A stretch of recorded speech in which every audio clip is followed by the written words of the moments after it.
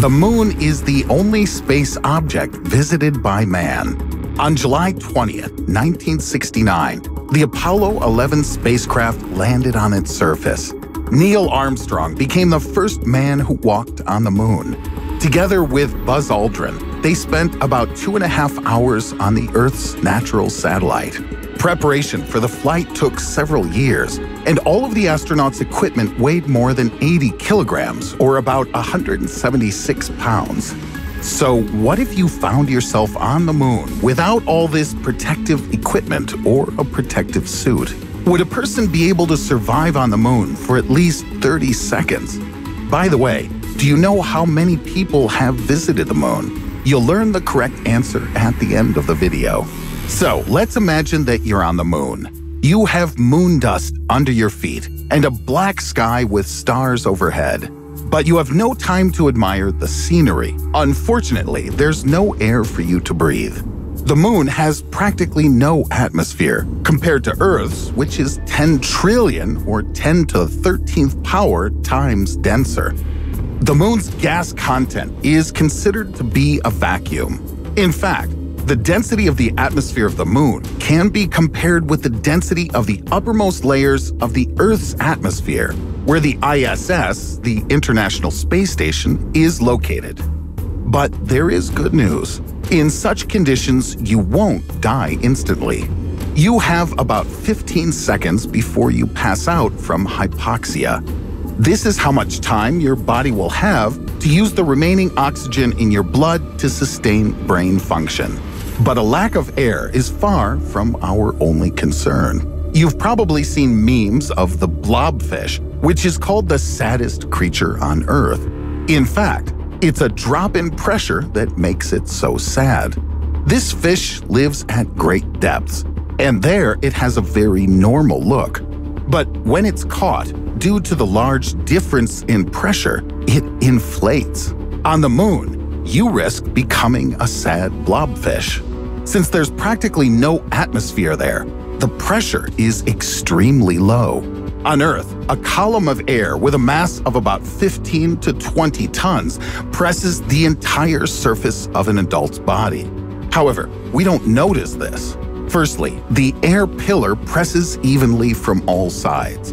And secondly, there's also air inside of our bodies, and the internal pressure is equal to the atmosphere.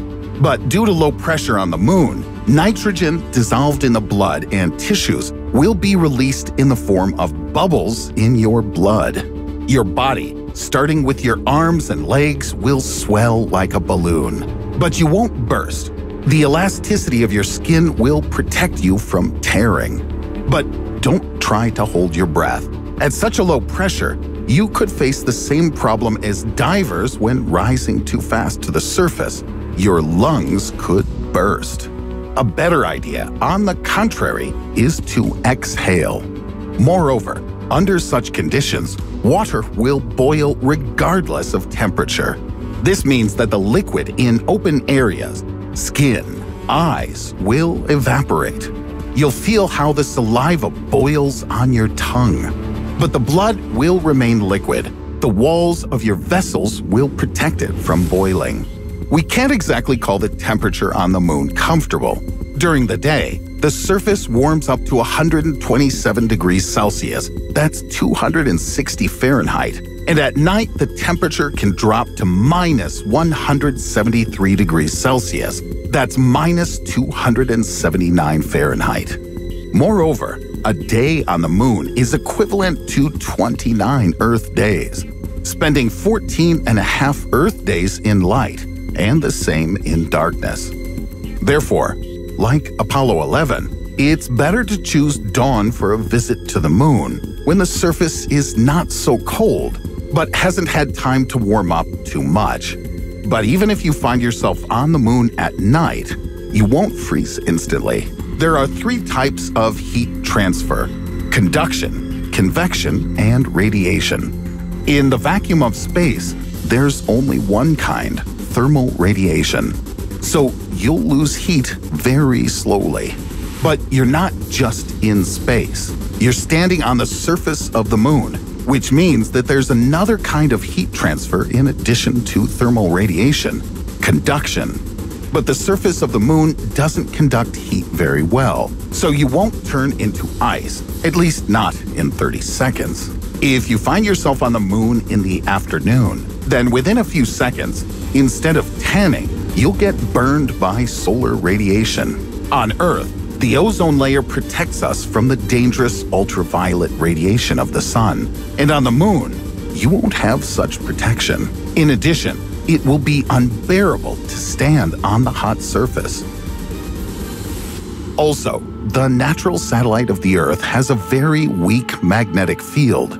This means that once on the moon, you'll be attacked by streams of solar and galactic cosmic rays. According to scientists, the approximate level of radiation on the moon throughout the year ranges from 100 to 380 millisievert. You would receive about 1 millisievert by getting 3 chest X-rays. That is, if you stay on the moon for a year, you'd receive the same dose of radiation as if you had received from 300 to 1,140 X-rays. In the future, you would face big health problems, but not in those 30 seconds. If only your stay on Earth's satellite doesn't coincide with the next cycle of solar activity, which happens every 11 years. During that time, flares on the sun emit a particularly large number of X-rays and gamma rays. In this situation, you're very likely to die instantly. Another trouble that awaits you on the moon is dust called regolith. This is where Neil Armstrong left an imprint of his boot. Since there's no wind on the moon, it has survived to this day. And if you had more than 30 seconds, you could find it. True, you definitely need a spacesuit. Without one, moon dust carries mortal danger for you. Have you noticed the huge number of craters on the moon? These are traces of meteorites falling. The active bombardment of the moon ended 3.87 billion years ago. Nevertheless, meteorites still fall on its surface. Sometimes they are tiny, and sometimes they are incredibly huge. For example, in 2014, Spanish astronomers recorded the collision of a meteorite weighing more than 400 kilograms, or 882 pounds. If you find yourself near the place of the fall of such a giant, then your 30 seconds on the moon will expire much earlier. When meteorites fall, regolith forms as a result of crushing of lunar rocks under vacuum. Its particles are very small, ranging in size from 0.03 to 1 millimeter. That's 0.001 to 0.04 inches. However, they're very sharp and can easily damage your lungs. Moon dust is constantly bombarded by solar wind particles, which is why it acquires a positive electric charge. Therefore, it seems to rise above the surface of the moon. So regolith will cause you eye irritation and sinusitis. So, your 30 seconds on the moon have expired. These were not the most pleasant seconds in your life, but the good news is that you're still alive. But what if you stay there longer? Without a spacesuit, in the end, the lack of air can kill you. Oxygen starvation will occur, and then damage to your brain cells. But if after 90 seconds of being on the moon, you're able to return to livable conditions, then there is a high probability you will survive. But if you want to take the same long walk on the moon as the American astronauts, then you still need reliable protection. NASA just introduced a new lunar spacesuit in which the Americans hope to return to the moon. It weighs 91 kilograms, or about 200 pounds. But since the gravity of the moon is 6 times weaker than on Earth, the developers are sure that it will be comfortable to move in. Astronauts will not have to jump on the surface of the moon like their predecessors. They can literally walk. The new suit will also protect against moon dust and radiation. It's designed for moonwalks lasting up to 8 hours. The Americans hope to fly in these protective suits to the moon by the year 2024. And in 2028, the first base should be built on the moon. NASA's new lunar program is called the Artemis program. And finally, the answer to the question, how many people have visited the moon? In the period from 1969 to 1972, under the Apollo program, 6 flights were performed with a landing on the moon.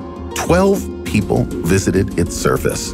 The longest walk on the moon was made by Gene Cernan and Harrison Schmitt during the last Apollo flight. It lasted 7 hours and 36 minutes, and astronaut Alan Shepard was even able to play golf there. As you can see, despite the harsh conditions, the moon remains the most hospitable object in the solar system. And perhaps walks on Earth's satellite in the near future will become a reality. If you liked the video, give it a thumbs up. Don't forget to subscribe to the channel. Click on the bell to receive notifications of new videos right away.